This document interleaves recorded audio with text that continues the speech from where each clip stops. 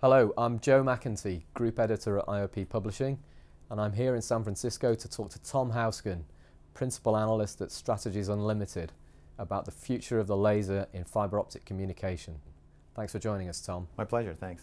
Just want to start with some fundamentals. Semiconductor lasers are very much the workhorses of today's optical communications networks, the physical layer that supports the internet, basically. Can you explain how lasers make the network tick? Sure. The semiconductor laser is just a substitute for the electronic driver. The optical fiber that connects it to the detector is a substitute for the copper wire that goes in between it. And the detector on the other end is a substitute for the electronic receiver.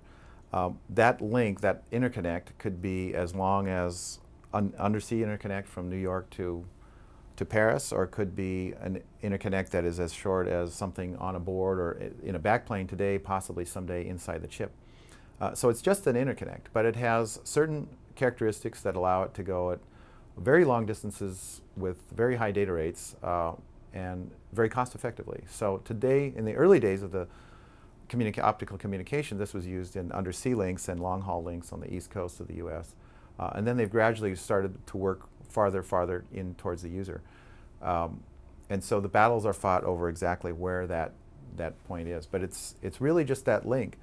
One thing that's kind of interesting about the link is that most people probably don't appreciate that you can get hundreds of thousands of phone calls over that fiber. And in fact, the part of the fiber that actually carries the information is much thinner than a human hair.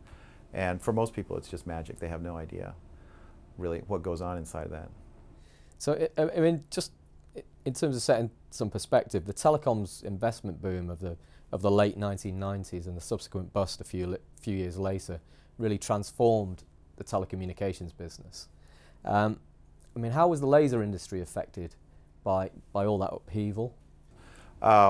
So for better or for worse, a couple of things happened, I think. One thing is that it accelerated, but probably would have happened anyway, and that is a lot of not so much the laser fabrication, but the assembly went to China, some consolidation that went on, and also the industry has just sort of evolved where a lot of the margins are going to companies like Cisco Systems and so forth, and there's not as much money going into the development of the lasers and the other optical component products. So I think that would have happened over a longer term, but because of the telecom bubble, there was a very sharp rise and a very sharp fall. Another thing that's happened is that the venture community has been very reluctant to put money back into optical components. So there has been some, but they tend to move in herds, and they've moved on to solar and green technologies and biomedical and healthcare technologies. And in fact, they've also already moved on from some of those as well.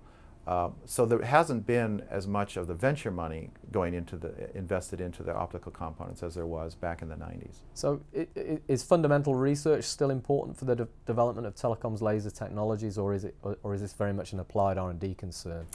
Well, so first of all, if you look at the history of the optical communications business over the last 40 so years, there was a couple periods where there was a lot of progress in the research R&D that found its way into commercial development and the application of the communications. So one was around 1970 with the perfection of the optical fiber and the semiconductor laser.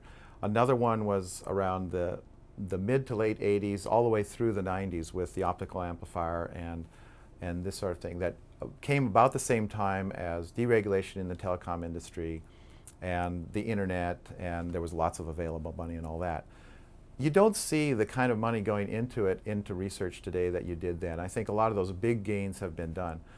But the basic research is still very much important, because I don't see it as necessarily a pipeline from the basic research through applied R&D to the product development. It really should be something where there's a lot of interconnections. If it's done right, there should be interconnections between the product development, where they're trying to solve problems. They may need to go back to the basic research, but then in the basic research they may come up with ideas that can lead in entirely new directions. So if it's done right, I think the basic research is still very much important, but not in a pipeline fashion, and in maybe going off in different directions that you may not expect. Fast forward 20, 30 years, what will the optical network look like, and what will the communications lasers that underpin it look like in terms of performance? Well, the performance will certainly improve, and it's a bit hard to say just how far they will go. People have debated that for years and years, for decades really. I think I did this recently where you can take a chart and you run it out at the rate that it's been going, at an exponential rate, out to say 2030 or 2040. You would get something like 10 terabits per second data rates in 2030 and 100 terabits per second data rates in 2040. This is clearly not reasonable. It's really something where we're getting to a point where it's starting to saturate. So that's not going to happen so much. They're going to be incremental improvements. But I think where you will see it is you may be surprised at how much optical communication makes it inside the home, not so much to tether to your laptop, but maybe inside the game console. People are talking and working on putting optical communications actually inside mobile phone handsets. Also in sensors. It's not exactly the conventional optical communications that we think about, but it could be into sensors for perimeter security or smart buildings or gas detection and this sort of thing. So it's a little bit different direction maybe, but I think that's what we may be surprised at in 20 or 30 years. That's great. Thanks very much, Tom. My pleasure. Thanks.